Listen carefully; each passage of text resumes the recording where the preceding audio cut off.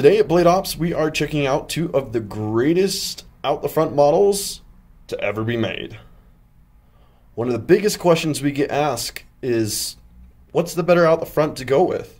And honestly, you can't go wrong with either one.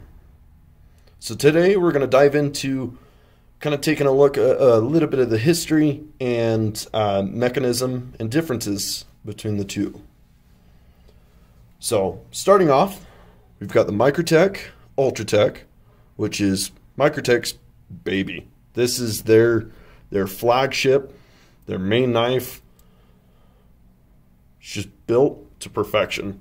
It's gone about 3 different generations. They've done one with kind of a more squared handle, as well as a tri-grip one that had kind of like the little triangles all throughout the handle. And now to the newest generation of the Contour.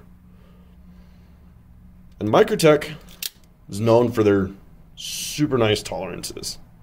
Very little blade play. Out the fronts, as you know, will always have a small amount of blade play just kind of due to the design. But Microtech tends to have the least amount. Their switch is pretty aggressive. It's a little bit more stiff than most, but I think that's kind of plays in the factor of having that really nice lockup. The Ultratech, with how popular it's been, they've done 2 different sizes, the UTX 85 and the UTX 70, which are, of course, standing for 85% the size and 70% the size. So this one is definitely one of the best out the fronts for sure. But that's not to talk bad on the Benchmade. Benchmade, this is the Phaeton, their newest generation, because this was actually taken from when Benchmade did their H&K line.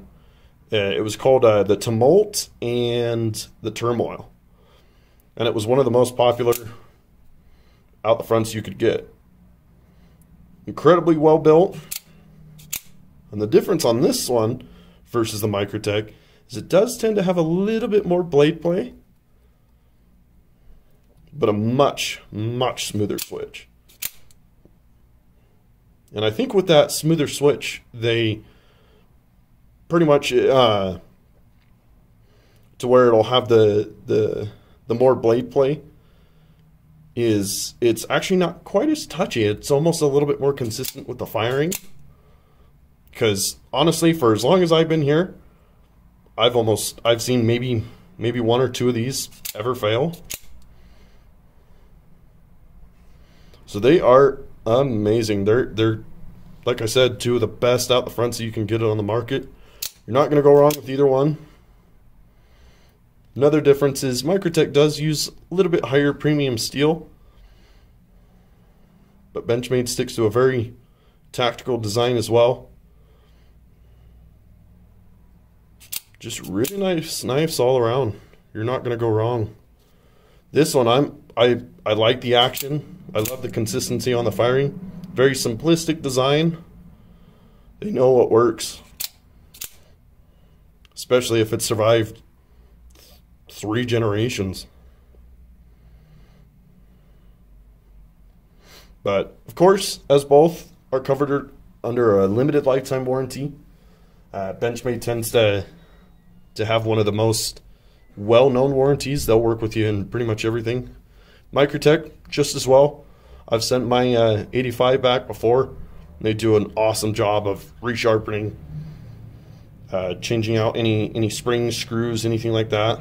So I hope that helps on your next decision of an OTF, because these are the best of the best.